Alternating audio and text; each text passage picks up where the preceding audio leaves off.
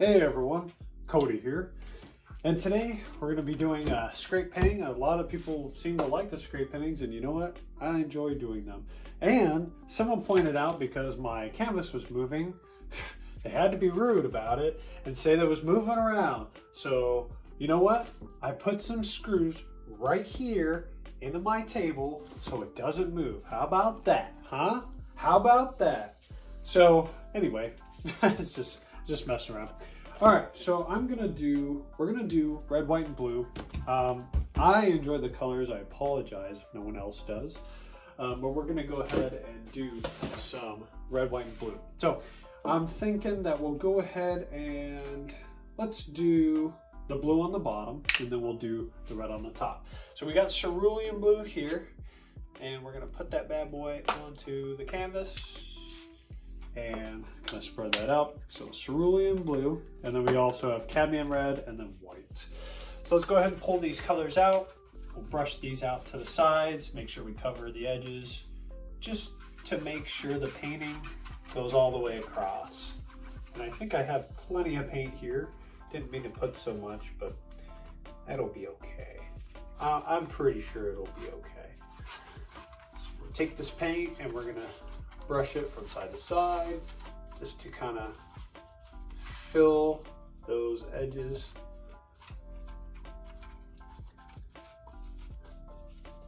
There we go. Yeah, I definitely put enough on here. I need to start with less and kind of work my way up, so yeah, oh well. All right, good there.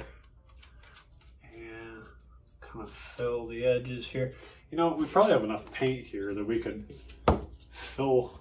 paint the edges, so I think I'm just gonna go ahead and do that. Usually I'll do black, but I think maybe we'll make an exception today. And I really hate wasting paint if possible, so. Cool, looks good. Rotate this bad boy.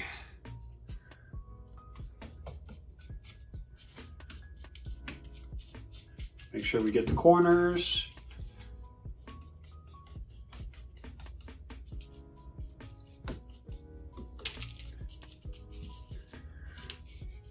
And just kind of tilt it towards us. Get some more of this paint here.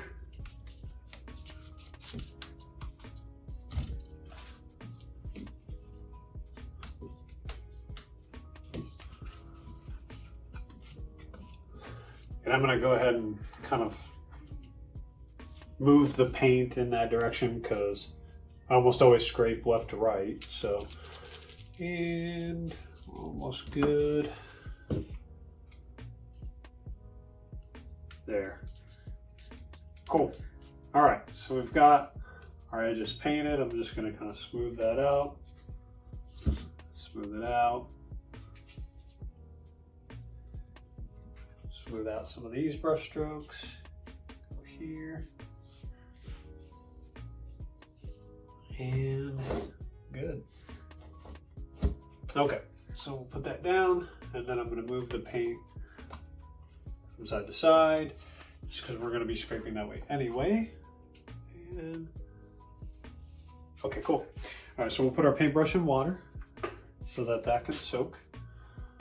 And we'll put this up. Kind of line it up with the screws, but I'm not going to put it right on the screws yet, just because I want it to dry a little bit before we start, you know, before we push it up to it. Although I think once we push it up to the screws, it'll probably kind of pull some of that paint off. I can always go over it with black or the blue again later. Not a big deal. All right, so we're going to move on to our white, and we're going to scrape that first. And so we're gonna go ahead and we're gonna use our paint shield today. We're gonna run our white into kind of a thick bead on the edge.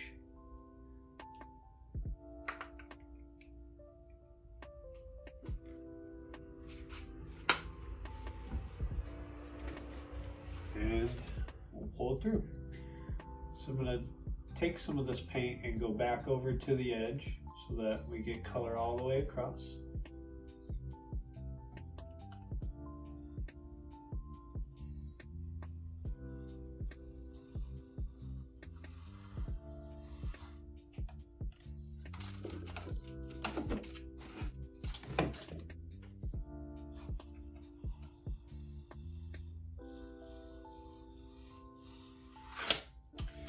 and I wasn't even paying attention. I didn't even go straight. So I'm gonna pull this kind of the paint that's on the edge here and go through it one more time.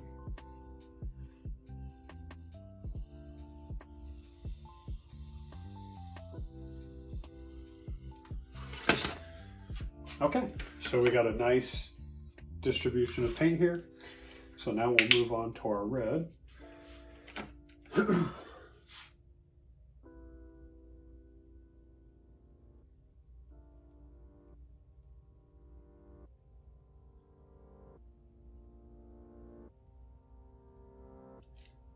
And actually, one thing I want to try with one of these paintings in the future is doing kind of two colors. So putting one color on the bottom, one color on the top, and then kind of scraping it, and then maybe scraping against it to kind of see how it turns out. So we've got a red on there. So let's go ahead and pick up the red, kind of go back to the edge here, and see if we can pull it through.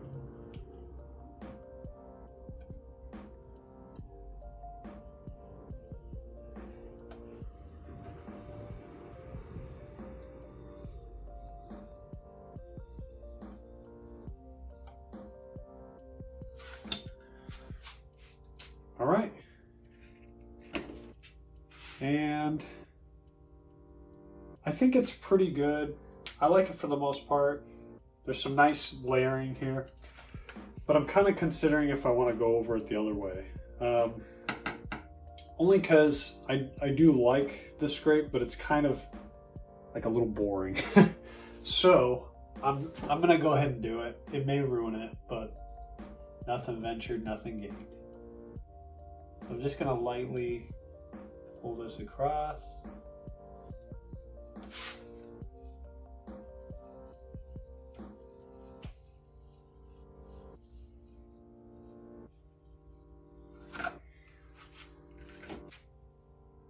And there it is. There's a lot of paint on the sides there. All right, so overall, it's all right. I don't really like the kind of the distribution of the paint.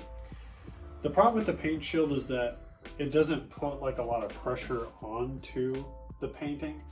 So it's kind of it's different than like using the plexiglass, which almost like crushes the paint and pulls it. So let's see, I don't know if I have my plexiglass out. I think I have it put away. Yeah, it's over there, so. So if you think about the difference in the tools, this is just going to give you kind of a thin scrape because a lot of the paint is going up here, right? And so you're kind of thinly pulling the paint on. But with this thing, you're actually putting that paint on there and kind of crushing it into the other layers, which I kind of wish I did. And actually, I'm thinking we could go ahead and do that thing that I wanted to do anyway right now. So I'm not happy with this result. I'm gonna go ahead and stack on top of this, and I'm gonna use that plexiglass. I'm gonna put some blue here, almost like the American flag, and then I'm gonna do some red and white. So I'll do some almost like strips of red, almost like the flag. And then we'll do some white. I think maybe I'll do a little bit of red up here too. We'll just do it like right there. And then I'll do some white right here.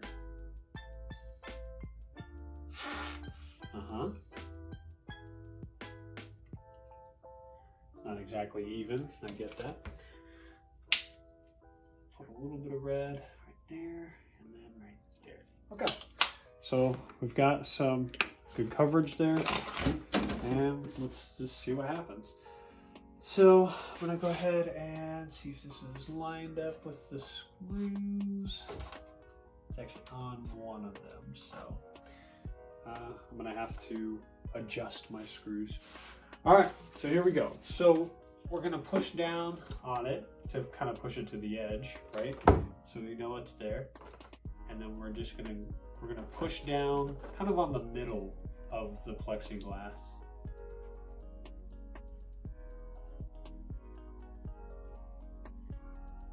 really pull this paint through.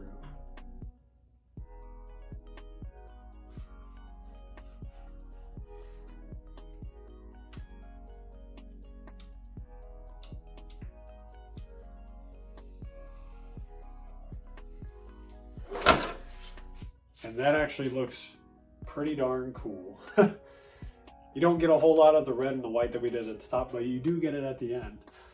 And then you almost get this kind of like, you get like this solid color, and then you almost get like this fade out of the color and then back into it. So it looks like a faded flag almost.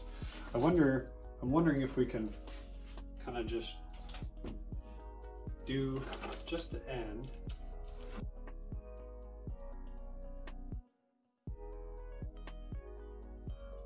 Yeah, I actually like that a lot.